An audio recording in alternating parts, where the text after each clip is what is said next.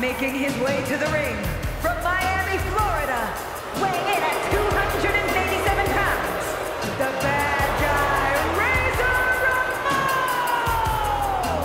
Ramon! Responsible for some of the success that Monday Night Raw enjoys to this day.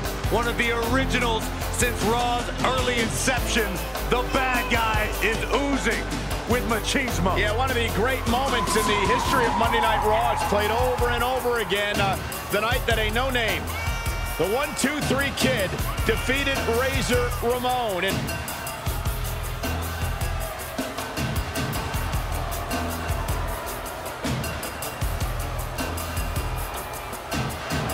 well, this gentleman wanted to step foot on the island of relevancy.